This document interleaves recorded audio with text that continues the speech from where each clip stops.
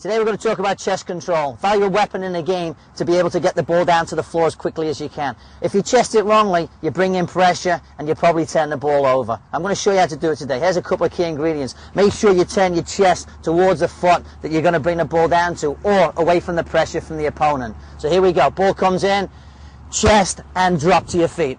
The faster you get the ball to your feet, the better it is for you. So watch again. Ball comes in, chest and down to your feet, and off you go into space. Here's a simple drill you can do. In, chest down, left volley.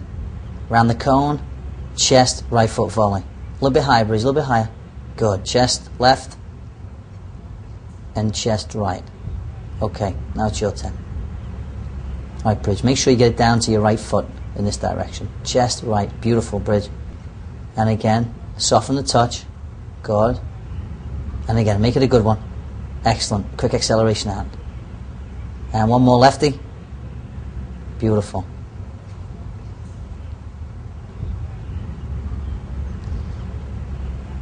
Let's switch over. Right, Ariana. Chest down, right foot. Make sure that ball doesn't touch the floor. Chest, left foot. Good. Keep it off the floor for me. Chest, right foot. Good. Notice how she arches back. And bang. Well done. Chest, right foot. Good. Nice soft. Beautiful.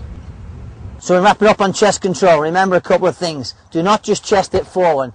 That will bring pressure in for the opponent and you'll turn the ball over. Always chest it to one side. Soak the ball up nice and soft and get it down to your foot so you can accelerate into space and keep on playing. Good luck.